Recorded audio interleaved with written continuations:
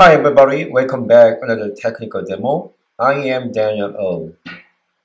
As you know, a lot of developers still love to use IntelliJ to develop Microsoft's application with Spring Boot framework, even Quarkus, and then deploy that application to Kubernetes cluster because there are a lot of great functionality and capability features. You can use that to develop your application easily, simply, and quickly. So by the way, the Red Hat CodeReady Workspace built on IntelliJ, which provide the default browser-based IDE tool, can be used with the developer workspace. By the way, the architecture of CodeReady Workspace is very flexible to use any other IDE tools such as Jupyter Notebooks and IntelliJ as well. In this demo, I'm going to walk you through how to create a custom workspace using the community edition of IntelliJ IDE. Let's get started. Okay, here's my OpenShift container platform. So I'm going to start to deploy a CodeReady workspace using operator function. First of all, in order to that, I need to switch it to admin's console and then go to operator hub and then try to find the CodeReady workspace deployed by Red Hat. And you can click on the CodeReady workspace. You can find the latest version. It should be latest version, for example, 2.5. And then we're going to install this operator in this specific project like a IntelliJ demo. And then it takes a few seconds to finish the installation your CodeReady workspace operator. Okay, we just finished that. And then click on the detail, and then we need to install new check cluster, which allows us to deploy required pods, for example, CodeReady workspace pod, and also the key cloud to manage your authentication. Also PostgreSQL to store your user data and your CodeReady project on your database.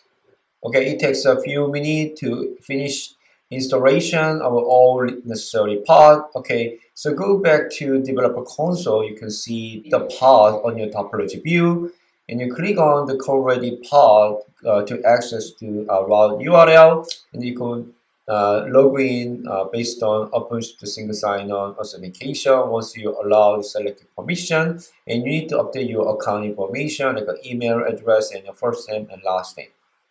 Okay, so we just start up our new CodeReady workspace. You can find that there are quick start like a JavaC Maven project or Quarkus Java project or Spring Boot and also Vertex, .NET Core, Python. There are a lot of runtime framework. So today we're going to create a new custom workspace based on IntelliJ. So we're going to the name IDA, and then when you click on the reference, and you can find there how to install new IntelliJ workspace based on new image based from the Quay.io plugin IntelliJ, which allows you to install IntelliJ IDE on top of the CodeReady workspace. That should be from JetBrains. You can also mount JetBrains directory when you store your project. Okay, create an open a new workspace. As you can see in the left side menu, the new workspace just gets started, and it takes a few seconds or a few minutes, sometimes a little bit longer to start up because it's pulling image first from Red Hat Registry and then running that plugin inside this app CodeReady workspace. Okay, just started, and then you can see normal notification when you run IntelliJ on your local machine. So this is actual CodeReady workspace. Okay, there are multiple ways to start up your application project. We could try to clone one of the Git repository. This is my personal Git repo. There are lots of the Quarkus examples. So for example, here is Quarkus the remote project to run Quarkus application to remote live coding on container environment, and a copy using the no VNC capability, and then copy that Git repository and then paste it on your IntelliJ GUI, and then clone that application. It takes a few seconds actually, and then all project manifest and file just reload. just like you did on your local machine with the IntelliJ tools.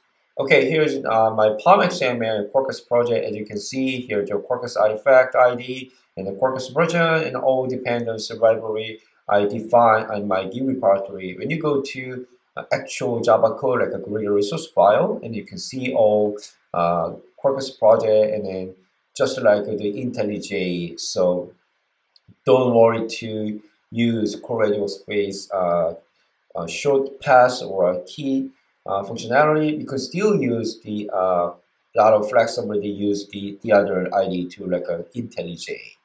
So pretty cool. So thanks for watching, and please make sure to subscribe my YouTube channel for the next available video tips and demo. Have a good rest of the day.